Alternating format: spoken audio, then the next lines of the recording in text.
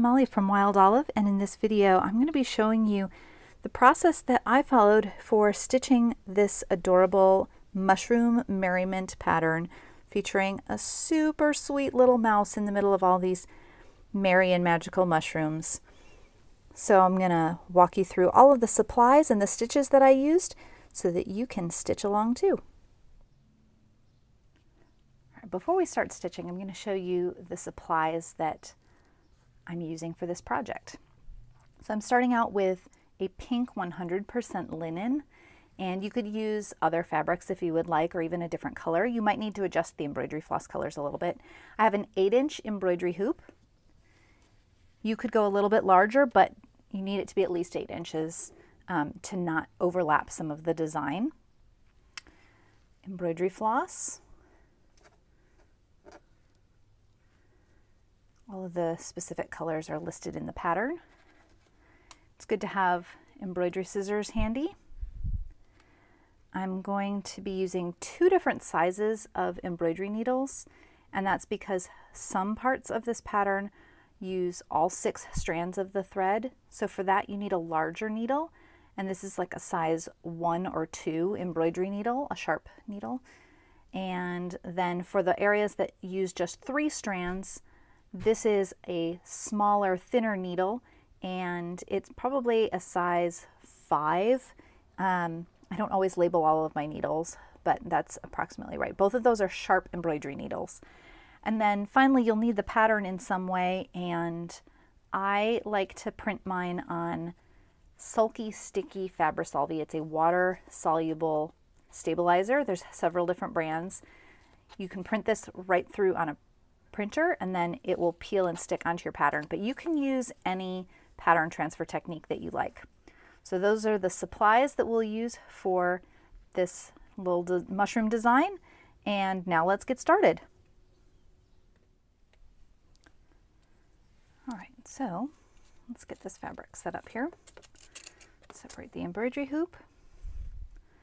I've got a square of linen cut. I made sure to leave plenty of room on each side just so that I have options later on, depending on if I want to frame this in a hoop or some other way, make it into something else. Sometimes when I work with 100% linen, it can have, this is actually linen intended for dressmaking. So sometimes it has a little bit more movement and pull, and so I often will add a layer of stabilizer to the back just to kind of keep it in place. But I'm not going to do that this time. Just going to put that in just as it is. The stabilizer also acts as an extra layer so that things don't show through as much. But for when it comes to stitching, using this water-soluble stabilizer is going to help the process while I'm working on it here, and then it'll just go away afterwards. Its main purpose is marking the pattern. So literally just peel that off, stick it down onto the fabric, and to make sure that it's adhered to the fabric, like it'll always peel off easily, but to make sure that it's going to hold on while I'm working, I usually flip it over. I grab the piece that I just peeled off and I use that to press in. It usually slides quite a bit and will be a little bit loud.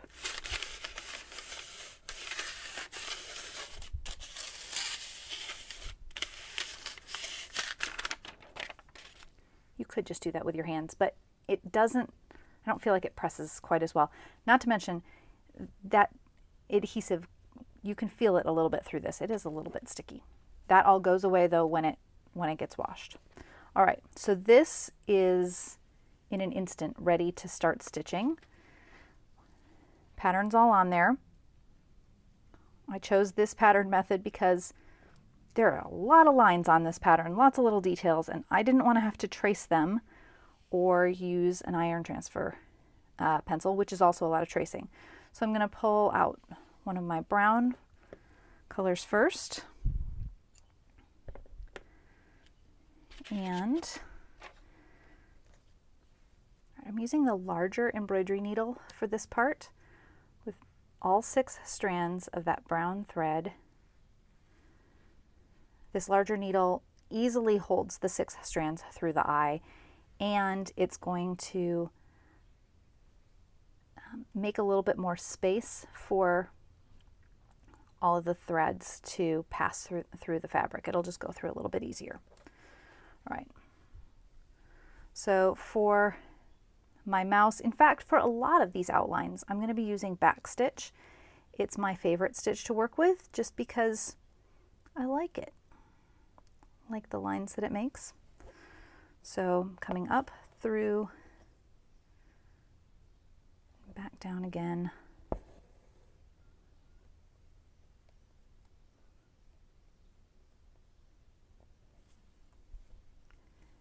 Even though this is a simple stitch, I feel like it has a little bit of character to it, especially because you can very easily alter the length of the stitches themselves to, I usually do it along with the scale of the design I'm stitching. So on this one, I'm trying to keep the stitches not too large. They're not tiny, but they're smallish stitches.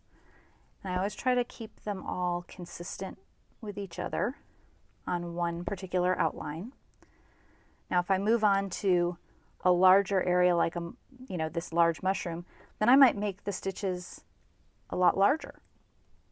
Not too big, but significantly larger than what I'm doing for this little mouse.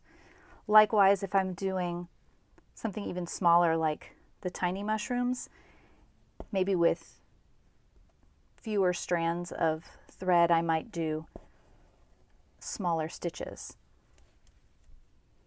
All right, so we're now getting into some of the smaller details here on the mouse.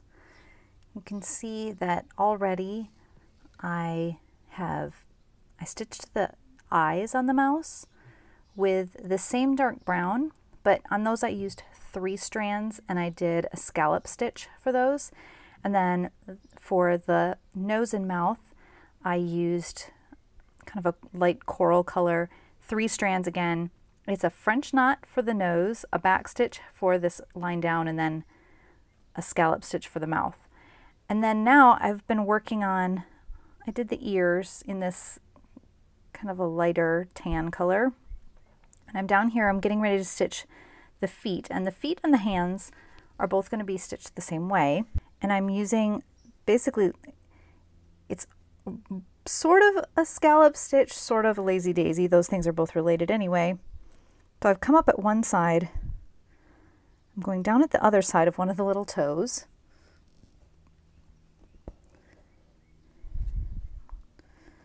And then I'm going to come up at the end of the toe and catch that thread, that loop of thread, and go back down. Come back up one side of the next toe.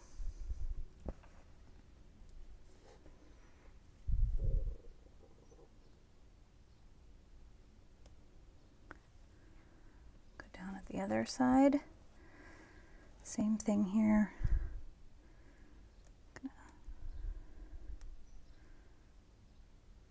Come up at the end and catch that loop. I'll go back down.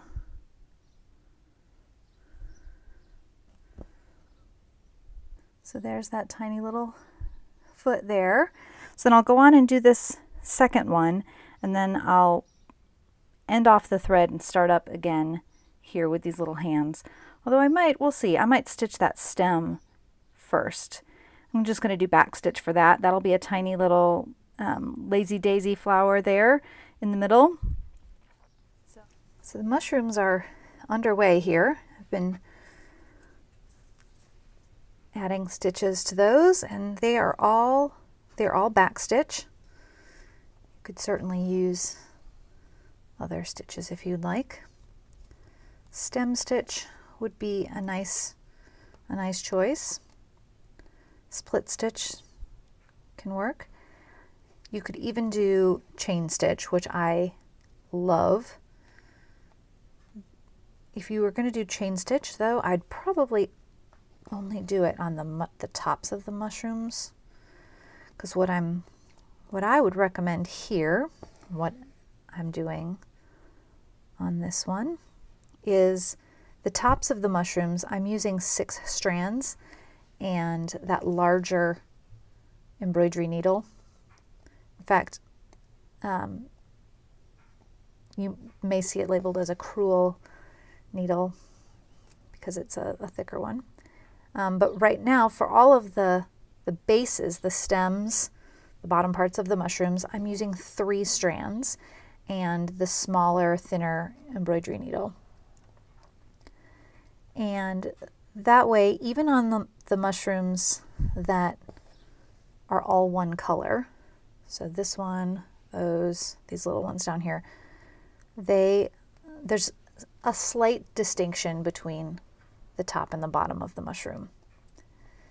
And it's also helpful for some of the mushrooms have much smaller stems. These are bases. These ones are kind of on the thin side. These little ones are tiny, and these of course are going to be much thinner as well. And so having the thinner stitches is nice. But I do like the look of the thicker stitching for the tops. And that's what'll be on the tops of these. Did it for these as well. Made some good progress on this. One big mushroom, and then this over here is going to take a little while. But I'm going to follow the same process. 6 strands for the tops, 3 strands for the bottoms. We'll see what happens there. Then we'll get started on filling in all of these extra little stitches, flowers, bits in between. Okay, so I'm working on a bunch of French knots now, finishing these up. And I added the French knot details onto the tops of these mushrooms. And then I've been going around and adding them for, they're kind of like tiny flowers. If you envision these as being like little flowers around amongst the other little kinds of flowers. The colors that I'm doing these in though are a really light pink and a really light peach. So on this pink fabric, they're gonna look more like texture than even, a strong design element. And ultimately that was by design. I wanted it to just be more subtle there. Other flowers are going to be bolder, more visible. I'm just going to go ahead and snip that off. All right, I'm going to grab some more thread here, and I'm going to do this little flower that the mouse is holding. Let's see if I have. That's perfect. I'm going to do 3 strands for this as well. And that's in kind of the yellow or light orange color. Try that again. I stitched the stem of this flower with green back stitch, and I wanted to do that, as you remember, before I stitched those little hands, so that its little hand paws will overlap the stem.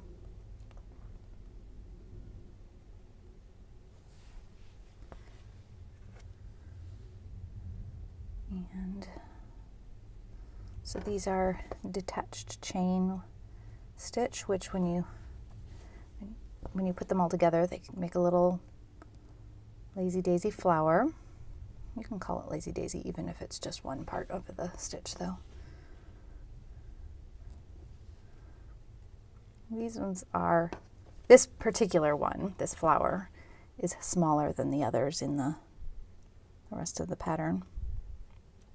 For that reason, I decided not to put a center French knot in this particular one.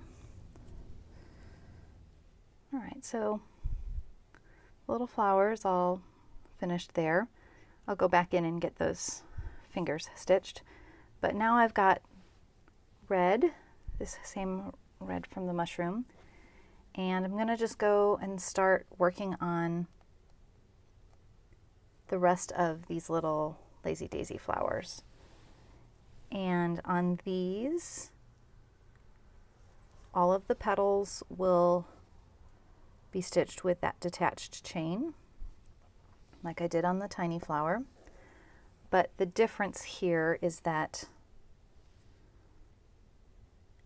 after all of the petals are on, then I'm going to use that same light orange yellow kind of color, and it will get a French knot in the middle.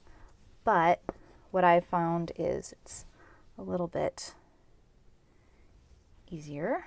Again, I don't want to have to constantly be changing thread colors if I can avoid it. So I'm going to do all of the red petals for all of these flowers first. Then I'll go back in and fill in the yellow centers. Now, had I thought this one through, I would have actually ended on this petal here because it's the closest to this one. I didn't think that through. That's okay. Also, when stitching these flowers, if you look closely, they don't all meet directly in the middle.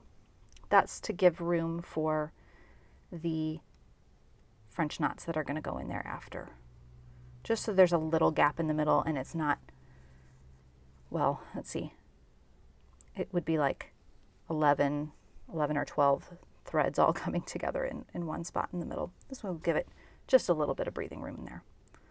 All right, I'm gonna keep working on these flowers. All right, so I've been stitching and filling in flowers and putting in these little circles. And I'm just gonna show what one of these looks like. So you come up at the bottom of the circle. You go back in, come out at the top. The tricky part about doing these last is that you do have to make sure you don't catch the needle on any of the stitches. But they're a little bit delicate stitches, so I try not to have them done too early either because I don't want to catch anything on them. So you take the working thread and you wrap it around to the back. The goal is we're going to make this into a circle, so I don't want to pull it too tight, but you can pull it tight enough because there's a little bit of give in there. Bring that around. The more you make of these, like one right after another, you get a little more of the rhythm. Okay, so wrapped it around a second time. So now you can see that circle kind of forming around the needle. And then I like to hold my thumb over the circle while I pull this through. It just kind of helps hold everything in place. All right. I'm gonna tighten it up a little bit. The goal is to have 2 rounds of thread that are both approximately the same. You can tighten it up just a little bit if you need to. The thread is coming up near the top. I'm going to go back down on the other side of the little rings of embroidery floss. That kind of, you can see where it shifted just a little bit. That's okay, because you finish the stitch by coming up again at the bottom where you started and go back down on the inside bottom of that circle, and that finishes it. Now I'm just going to bring my needle up because this is going to be a center of one of these lazy daisies. And I like to just take my needle and sort of use it to adjust the circle stitch a little bit. That way it's a little bit more even. It's okay though if it's not exactly a circle, because these are representing flowers. Flowers are not always perfect. In fact, you could make it a little bit more loopy and rustic if you want. All right, so there I added a French knot in the middle of my lazy daisy. Got another little circle stitch flower to do right there. We're closing in on the end of this. Almost done. I am just getting started here on the small grass details in this pattern. And this might sound silly, but I have been really excited about this part. I've just really been looking forward to this because these are such simple stitches. Each blade of grass is just a straight stitch, and they jump around a little bit. There's a few areas where you can see, get a nice view of this messy back. It's not too messy, but a little bit. It's okay. All right. But yeah, these straight stitches, I've just been looking forward to working on them because I think that they're fun. These stitches, like really most of what is in this pattern, these are done with 3 strands, and that's what I opted to do for all of the small details in this. This is where it always gets a little weird, like where do I want to go next? Because I just ended here. I could jump over to there pretty easily, maybe then go over this way, work my way back around. It's probably easier than coming down and weaving back and forth. So those are some of the decisions that I make along the way when I'm doing this. And of course, there isn't a set way that you have to go about doing this. You can start where you like, jump to where you want. Just be mindful of where, your stitches are. If you have worked on an area, over here, don't jump certainly with your thread to somewhere else far away. Keep it pretty close or end off the thread and start again. But in general, there's not, especially with embroidery like this, there's not a rule for where you should start or end. Just go with what feels right and feels easiest to you. All right, I'm going to keep going with this and start on the faces next.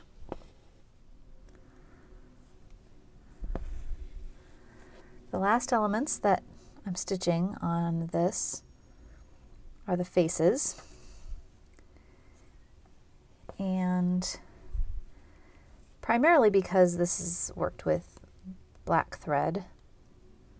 You could do this in other colors. In fact, it would be really cute if you stitched the faces in the same color as whatever the mushroom is, but I'm using black for all of these. I'm doing this with 3 strands, and the eyes are a French knot, so wrapped 2 times. I try to be careful to make sure that each one is pulled through with approximately the same amount of tension. Sometimes you can pull a French knot and it'll get really tight, and I try not to do that. The mouth is a scallop stitch, and they're all 3 strands. Now this one over here is, I just did that on its own, started it there, ended off the thread there. This little grouping of 3 mushrooms though, I'm going to go ahead and keep all of the threads attached. Because this is a darker color,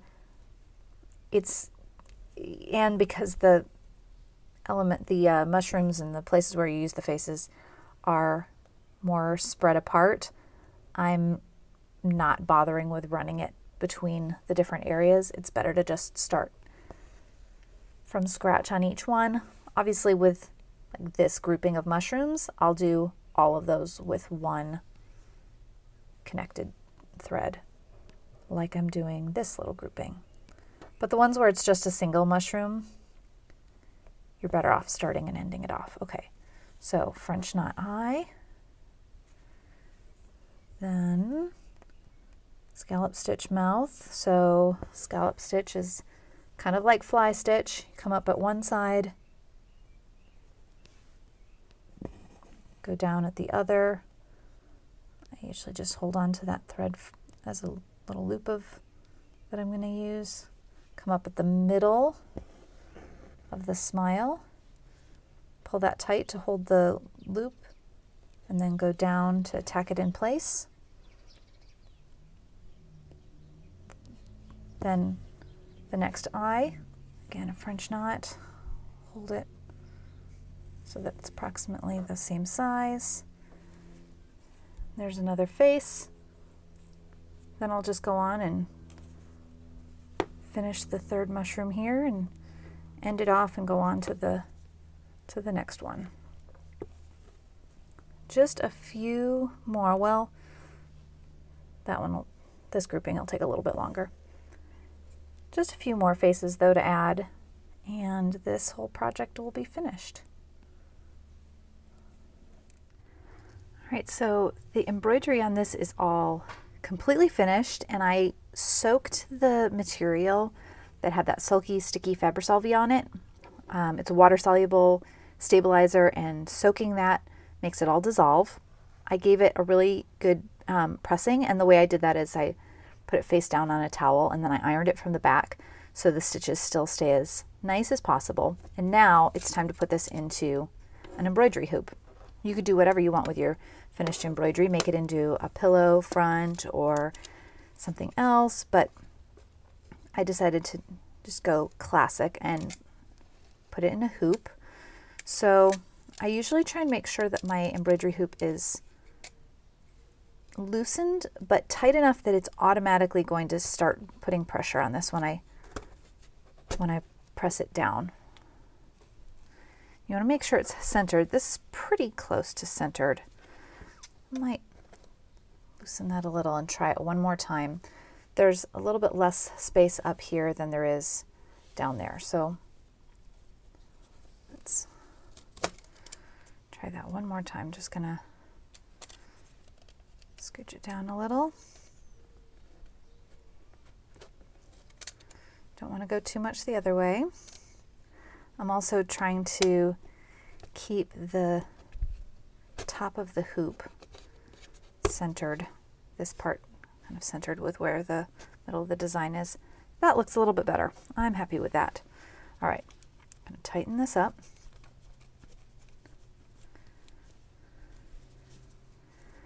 You can pull the fabric down a little bit around the edges, but I always try to be very cautious about that, because what can happen, especially in a fabric where you can see the weave, you can see if it stretches that out of shape, and you don't want that. You don't want it to be like really, you can see when it sometimes gets a little bit, like the weave gets a little wobbly.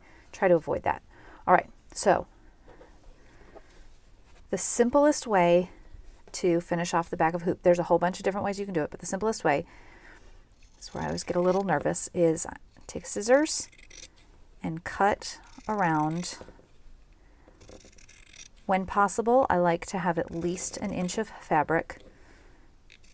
This does not have to be a perfect circle, but aim to keep that extra piece of this margin of fabric here, try and keep that relatively consistent. Again, does not have to be perfect, just somewhat close. Okay, set that aside. You can see that's pretty good. Now, I flip this over to the back. I have a needle pre-threaded with embroidery floss that happened to be in, I keep like scraps of embroidery floss on hand, and sometimes they're longer pieces or pieces that got tangled and they're harder to work with, or I don't know what their exact color is. I don't throw them away because they are still useful for times when I don't need to know an exact color, or if they're long enough, they're great for situations like this because I can use this. I tied a knot in the one end and I'm just making large running stitches all around this near the edge. It's about 1/4 of an inch in from the edge. All right, I can see the starting knot coming up. All right. So I'm gonna overlap where this is just a little bit. All right, here we go. You might have seen this on social media. It is so delightful. Here we are. It all just pulls right in. Now, sometimes that starting knot will pull through. This is a looser weave fabric, so that it wanted to pull through the one bit. That's okay. We're gonna come up again and if you take a little back stitch back with your thread, that helps hold it tight. We're going to do the same thing again. You can also, this one's being a little stubborn. This is how it really goes sometimes. So I'm going to actually use that ending knot. We'll tie it here. All right. The point is to hold it in place and not have it come undone too much. You can make it tighter if you want, but snip that off. Okay. Other ways that you can do this is you can hold these in place with glue around here, but the downside to that is if the fabric loosens in the hoop, it's harder to retighten the fabric. This way you can adjust this as needed. All right, that's all it needs. If you want to hang this on the wall, you can hang a nail, put a nail in the wall and hang it through there, or you can add a loop of ribbon if you'd like. But that's ready to go and it'll hang nicely. Thank you so much for watching. If you found this helpful, be sure to leave a like and subscribe for future content. You can also support my work by joining my coffee klatch, and the link for that is down below in the description. And of course, you can find this pattern through my shop, and you can stitch along with me there.